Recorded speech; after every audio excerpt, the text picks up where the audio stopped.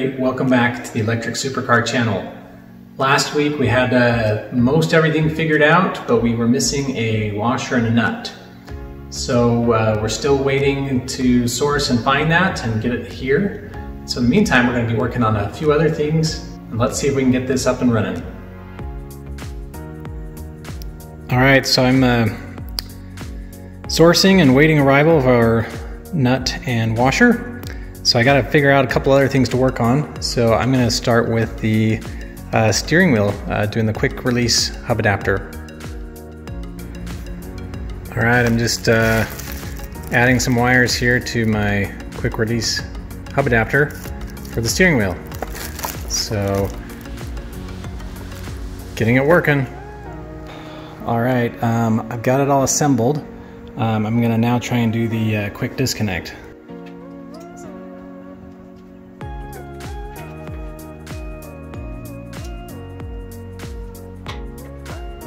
And get in and out.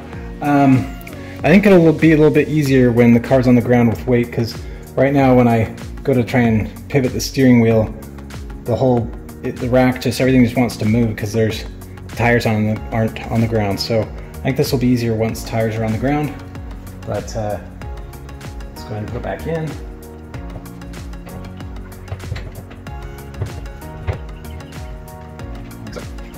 Again, I probably made it look a lot more difficult than it is, but like I said, I think when the car's on the ground it'll be easier. Alright, I was going to try out the horn, so let's see how it works. Okay. So far, so good.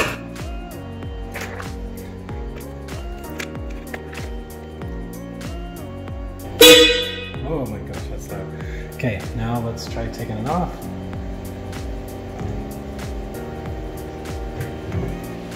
Okay, put it back on.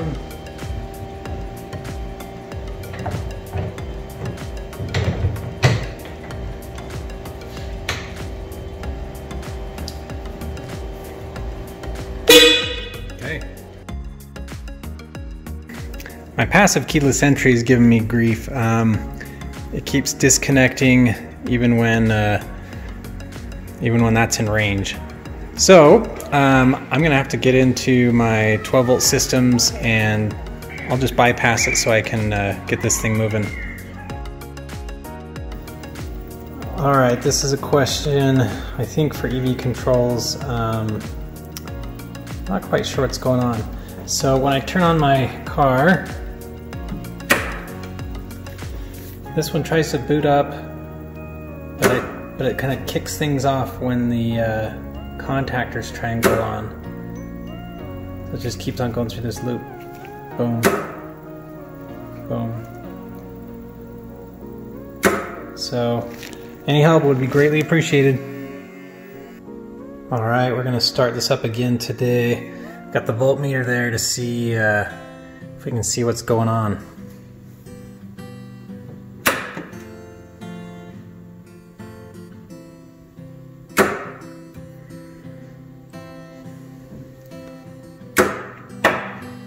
So I don't know, I mean, it seems like I got plenty of voltage. Alright, well, I can't find anything wrong with the battery, with any of my relays or anything, so I'm gonna have to dig back in here to my high voltage box to again try and get some readings and see if I can figure out what's going on. So in order to gain access, just have more room to work, I'm probably gonna just take out both seats that I put in, but it should be pretty easy taking them in and out. But yeah, get the lid off and then try and look at the wiring and voltages. So I don't really know what to do with this guy cycling on and off and not working. So a little disappointing, but we'll try and find some other things to work on, and hopefully we can get this thing working so we can get the first drive in. But we'll go ahead and probably start mounting the tires and see if there's a couple other odds and ends we can do. All right, I've got to make this a little more roadworthy. So I've got just wires and things. So like this is all for headlights. I just got to get things and kind of secure them out of the way, so when I do my first drive that I don't have like cords and other things dangling or falling on the road or causing other hazards. So for the front, like I said, I think I've just got the for the headlights, turn signals, things like that. I think duct tape might be my friend here. I'll just tape things out of the way. And I've got, again, just more cables and things I got to secure. So this whole box is like all the rear lighting stuff. So I got to get that secured. This here, but not too much. The other thing, got to get my tires mounted. Shouldn't take too long. Got to get the seats put back in. So yeah, there's quite a few things I need to do, so we'll get on it. Alright, so I've been trying to get things out of the way, so I've got all my wires here for headlights and things taped down on both sides, and just other places where things are kind of loose. Again, a lot of the door wiring and things taped down, and here in the back, so again, my BMS wires, kind of tail wiring harness, things like that. So I think we've got things mostly secured. So I think it's about time to put the wheels on and see what the next problems are. I got the tires all mounted, so we'll put them on the car. If you squint just right, that's what it'll look like. I got all the center caps on, and we're looking to mount now. I really don't know where to start with the adjustments here, so both just this guy as well as this one, we'll just try and make sure they're both the same as far as the rear goes, and when we lower it, then we'll figure out what needs to change. Alright, I was all ready to put this on, and I'm just not sure. I've got some lug bolts for up here. This was made for like an Audi, like European Audi, and I believe they use a ball seat, and I think I've got cone seats. I just have to double check with Forgestar to see what they made for me, if this is ball seat or cone seat. So shoot, we will, we're certain on the back, so we're good there. Alright, I have the back wheels officially mounted. Show you a closer look here.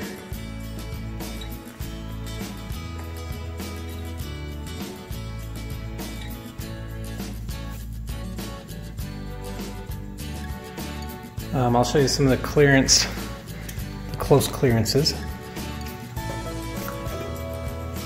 So on this side, we're close, but again, it goes in here, so we've got like a couple fingers, and I think this is actually going to be the worst case when the wheel's down, so when it's up, I think it should be a little kind of further away. And this is a 19-inch wheel, and it's close. I don't know if you can see it, close here. But again, that should be all kind of somewhat fixed relative.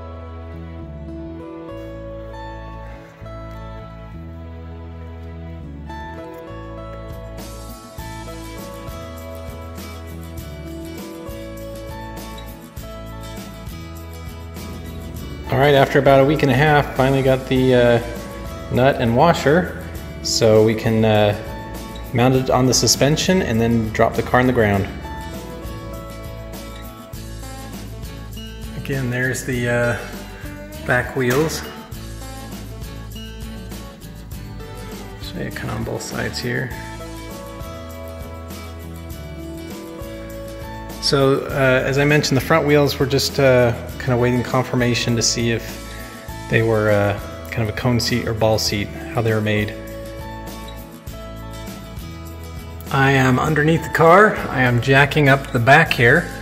I'm going to take it off the jack stands and see as it rests on its suspension if we have any other problems that come. This will be the first time that the rear is off the jack stands since we put it here. All right, it is off the jack stands. I'm gonna go ahead and lower it and check and lower it and check until the whole weight of the car is on the suspension. But I'm half expecting a clearance problem or something else to bend or snap, I don't know. But we'll go slow.